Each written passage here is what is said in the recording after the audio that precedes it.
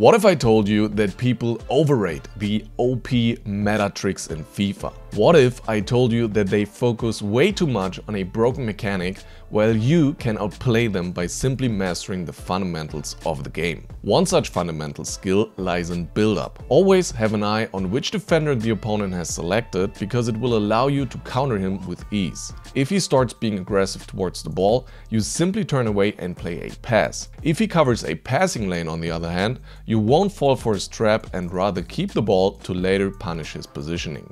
If you master this fundamental skill, then you'll always know where you're being attacked from and almost never lose the ball.